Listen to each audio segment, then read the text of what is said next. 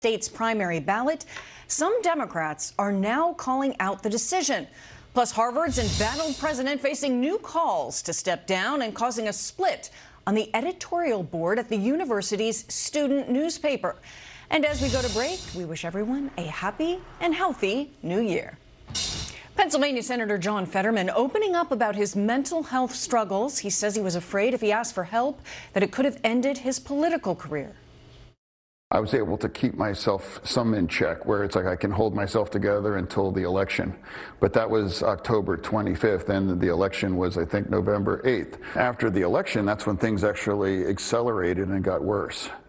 And at that point, I wasn't able to leave bed. Do you think that social media may have made your depression worse at the time? Oh, yeah. Anybody. It's an accelerant. Absolutely. I would just warn anybody that social media, I've never noticed anyone to believe that their mental health has been supported by spending any kind of time on social media. Fetterman suffered depression, which he says got worse as he recovered from a 2022 stroke. He checked himself into a mental health facility in February and was discharged the following month. More fallout over the president of one of the country's most prestigious schools. The editorial board of Harvard's student newspaper now split over President Claudine Gay. At least two members breaking with colleagues saying it's time for her to go. Alexandria Hoff live in Washington with more. Good morning, Alex. Good morning, Mike. You know, two things were happening at once for Harvard's president. Claudine Gay was already fighting off allegations of plagiarism last month when she and the presidents of UPenn, MIT were hit with that fierce fallout after providing disastrous testimony on Capitol Hill. At that point, Gay had only been on the job for about 5 months, while UPenn's President Liz Magill resigned from her position. Gay did not. But being unable to answer questions about anti-Semitism on campus, it did amplify concerns that had been raised over lack of attribution found in some of Gay's academic work. According to the New York Post, within Gay's peer-reviewed journal articles and her PhD dissertation, there are over 24 documented instances of alleged plagiarism. This weekend, the Harvard Crimson, the university newspaper, revealed that it is indeed split on Gay's future. The editorial board at large stood by the president in an op-ed, writing, quote, "We still have faith in our president as a scholar because we regard her plagiarism as limited and unintentional, and because we recognize that a stopgap interim president would bring chaos instead of needed stability." Well, then yesterday, a dissent came from two of the paper's opinion writers. They wrote, quote, "Harvard's presidency is no mere empty honor. It is a deeply challenging managerial job with deeply challenging duties, not least of which is navigating national outcry. In each of these respects, Gay has failed." Now, another op-ed came yesterday from an anonymous student member of the Harvard Honor Council accusing the school of holding the president to a very different standard than students who have been accused of plagiarism. Mike. Alexandria Hoff, thanks very much. Sure. Do you agree with some of the Republicans, even Chris Christie, for example, who argue that taking him off the ballot, or at least trying to, makes Donald Trump a martyr? Of course. Look, if there was any validity about keeping Trump off a ballot, you'd see 48 other states trying to do the same thing. Personally, I think this was very politically motivated by the Maine Secretary of State. Trump should be on the ballot. That is New Hampshire's Republican Governor Chris Sununu, who endorsed Nikki Haley for the GOP presidential nomination. He is among the latest to scold efforts to remove Donald Trump from state primary ballots. And it is not just Republicans. A growing number of prominent Democrats say banning Trump is unconstitutional and it will backfire. So what are the implications of denying Americans the right to vote for a leading candidate in the race? Rich Zeoli, the host of The Rich Zeoli Show, joins me right now to talk about this. You know, it is pretty fascinating because there's been a lot of critique of this coming from both sides of the aisle now. But the Wall Street Journal editorial says this week's huge in-kind contribution to Donald Trump's reelection campaign is from the Maine Secretary of State, Shenna Bellows, kind of implying what we have seen when he's been charged with crimes. You know, his poll numbers only go up. Your thoughts?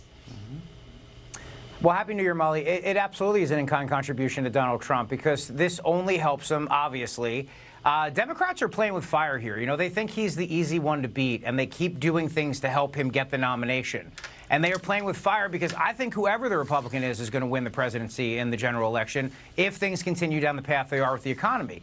Democrats think he's going to lose. He's a sure bet to lose. And they are making a huge gamble that's going to backfire in their face. And remember, the legal reasoning here is completely not valid. It's just they're making this up as they go along. The Supreme Court is never going to stand by this. No way. So all they're doing is just helping Trump get the nomination. I mean, at this point, it's almost like you can say he's the de facto nominee, unless something crazy happens. And Democrats can thank themselves for this. Yeah, one of the really interesting things about Maine is that they split their electoral college votes. And President Trump won one electoral college vote in the last two elections, 2016 to 2020. So this would actually set him back an electoral vote. It could actually have a real consequence in the election. And even there on the ground in Maine, representatives like Representative Jared Golden, a Democrat, says, I voted to impeach Donald Trump for his role in the January 6th insurrection. I do not believe he should be reelected the president of the United States. However, we're a nation of laws. Therefore, until he's actually found guilty of the crime of insurrection, he should be allowed on the ballot. Your thoughts about this, really, even Democrats coming to the fence on this issue? Yeah, and look, I wouldn't be surprised, Molly, if the special counsel, Jack Smith, who I think is an unconstitutional special counsel, decides to add those charges against Donald Trump going down as we continue down this path. But Democrats sound like absolute hypocrites because they keep screaming about democracy's in danger, and then they take the leading Republican nominee off the ballot, and they deny millions of people the right to vote for him as they scream, you know, hair on fire, the republic's crumbling, democracy is dead, and Donald Trump's going to destroy it, and they're actually doing those things. But I don't think this will survive in court for the general election. Absolutely not. I think the Supreme Court's going to laugh at this entire thing and say, look, Section 14, the 14th Amendment, Section 3, specifically does not mention the president for a reason, and it was in the original draft. They took it out, so the intention was to not include the president. This will not survive in the general election. He'll wind up being the nominee. But, you know, Democrats, once again, it's just take away the choice from the voters, take away the choice from you and I, Molly, and then they decide for us. People don't like this. Democrats don't like this. Nobody likes to be denied the right to make a choice. Nobody likes this. All right. It is a new year. A lot of people making New Year's resolutions. Here's President Trump on that issue. Or, I'm sorry, President Biden on that issue.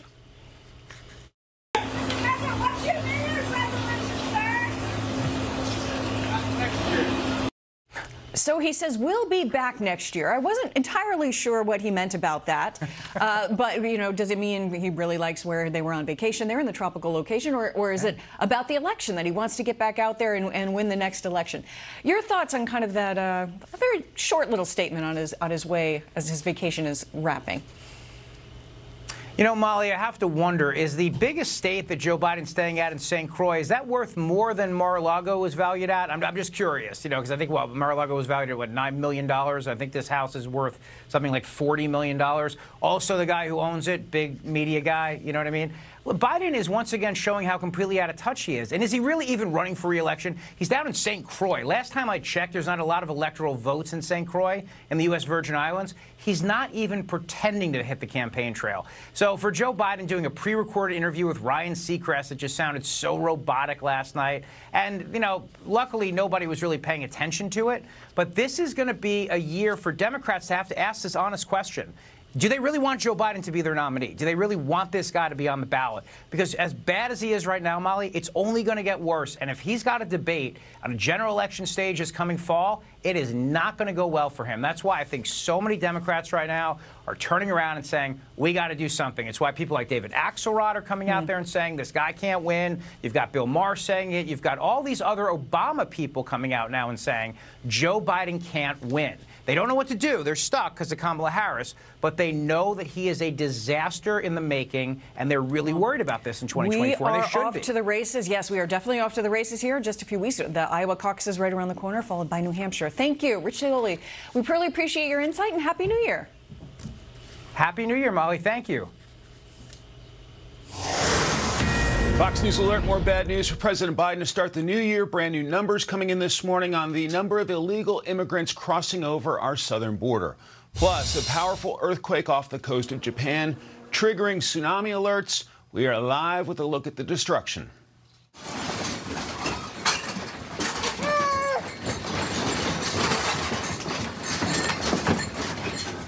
out of North Korea, dictator Kim Jong-un telling the country's military commanders to be ready to destroy the U.S. and South Korea if they choose military confrontation. That, according to state media, Kim saying, quote, "Our army should deal a deadly blow to thoroughly annihilate them by mobilizing all the toughest means and potentialities without moment's hesitation."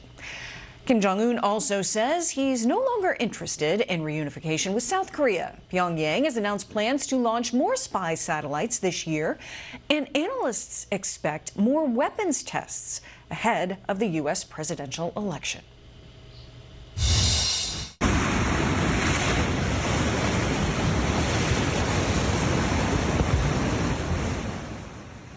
Wow, massive waves causing a weekend of coastal flooding in Southern California. This is what it looked like yesterday in San Diego.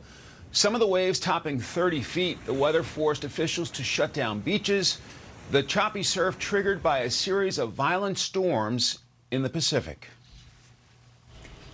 Back-to-back earthquakes striking Japan. These strong new record highs as we usher in 2024. Border Patrol sources tell Fox News there were 302,000 migrant encounters last month. That is the highest monthly total ever. And since October 1st, agents have deported 139 suspected terrorists. That's more than double the previous high. The number of known gotaways topping 83,000. Let's bring in Sheriff Mark Daniels from Cochise County, Arizona. Sheriff, good morning. Good morning, Mike. Thanks for having me. Well, sir, let me get your reaction to that number. 302,000 migrant encounters during the month of December, according to CBP sources. Your thoughts? Well, Mike, if you look at this in a business model, you look at President Biden's business model to open up this border. He's done a very successful job. He truly has. The numbers show it every month. Those are non-political numbers. Those are a return for what he's trying to do on this open border. And we're seeing the tragedies every day. We're seeing death on the migrants, which nobody talks about. We're seeing the fentanyl at record numbers, the drugs, illicit drugs come across, the terrorists coming to our country. And then you see the economic impact that we're seeing. It's just not no matter what box you look at, Mike, there's not a box you're going to check that's successful right now. Let's show the border numbers under Biden versus Trump. Fiscal year 2023, 2.47 million southern border encounters, and ICE conducted 142,580 deportations. In former President Trump's worst year at the border, fiscal year 19, 851,508 encounters, and ICE deported 267,258 people. What about that contrast, Sheriff? Well, Mike, that's why your Border Patrol CBP agents are so frustrated. They went from doing their job to being set aside and being processing, being administrative staff.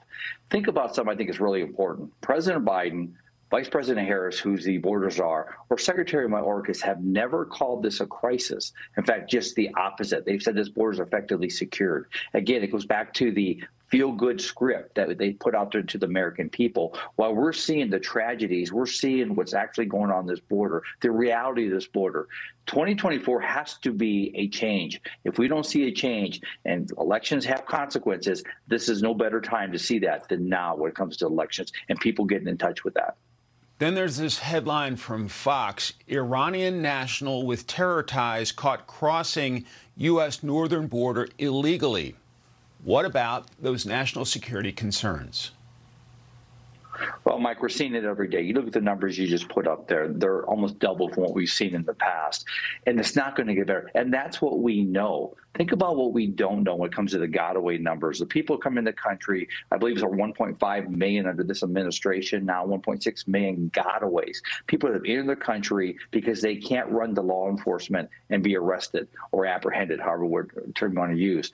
So these are scary numbers. And I would remind every one of my American colleagues out there, friends, is the fact that let's never forget 9/11. We're living in global unrest right now. We need to secure our country's borders, all the borders, and leaving them open right now is leaving every American vulnerable. Sheriff Mark Daniels from Cochise County, Arizona, thank you so much for your time. Our best to you and the men and women on the front lines there in this new year. Happy New Year. Happy New Year, Mike. Thank you to everybody at Fox. Molly? And the fentanyl crisis taking a heavy toll on one Kentucky town. What is driving the dramatic spike in overdoses? Plus, Democrats had a busy year declaring war on appliances. Vice President Harris getting burned online for posing with a gas stove after her administration tried to ban them. And they're not done yet. You will not believe the long list. What is coming up next? Because I'm happy. Clap along if you feel like a room without a roof. And it emerged from an even more giant toaster going viral before anyone could come close to finishing the whole thing. Bowl officials posting this, quote, "leave no crumbs." And, you know, after running around the football field, good for those guys. Dog the Pop-Tart. Have a good time. Right? I think all mascots should be edible. This should be the new thing. Everything should be food-themed. I went to Virginia Tech. We've got the Hokie Bird, you know, gobble, gobble. Although I don't know that you have to do it live on the field right after the game. It's just maybe a little disturbing. I think like a pizza sponsor could do a mega pizza, or maybe in Philly they do a giant cheesesteak bowl or something. There you go. Yep, dive into some chowder in Boston. It's going to be awesome. Exactly right. See, this is a whole new world. Let's do it. All right. The Biden administration is quietly rolling out some new environmental regulations targeting more popular home commercial appliances. This time, refrigerators and freezers, federal officials say, will help curb carbon emissions. Phil Flynn, Fox Business contributor and senior analyst for Price Futures Group, joins me to talk about this.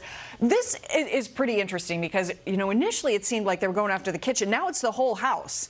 You know, we've got the gas stoves was first. Now we've got clothes washers and refrigerators. Standards for air conditioners came out in March. Proposed rules for dishwashers in May, heaters in July, furnaces in September because, you know, it's starting to get cold. Your thoughts on the rollout of these new regulations? I think you have to beware of the rise of the green energy industrial complex because they're coming after every aspect of your life, Molly. I hope everybody can get a big toaster to get one of those big Pop-Tarts because, you know, they really want to control not only what you can eat, how you can cook it, how you can get it, and it's a real danger because when we look at these regulations, they're going to have little impact on the environment, helping things out, making things better, but they're going to have a major impact on the way you live and your ability to make money and the economy. Yeah, you know, the Energy Secretary, Jennifer Granholm, argues that this is a testament to the administration's commitment to lowering utility costs for working families.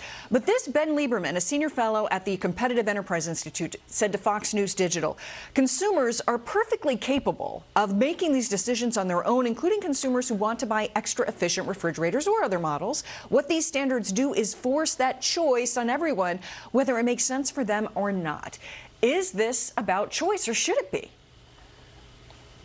It should be about choice. And the government is historically horrible when they try to dictate how things should be made, whether it be refrigerators or ice cream makers or cars. It's always a disaster. You know, and when we talk about, you know, forcing people into more efficient refrigerators and furnaces, what that means is it's going to make the cost of housing that's already through the roof more expensive. People aren't going to be able to afford these things. So they're going to either have less efficient or they're going to go without. You know, take a look at the electric car situation. They're trying to force everybody to buy electric cars, but they don't think of the long-term impact on the environment. A lot of these electric cars are ending up in, junk heaps with toxic batteries that have no way to be recycled. So I don't think they think these things through, but that's the government. They never do. You know, what does this mean for manufacturers facing, you know, a new regulatory framework?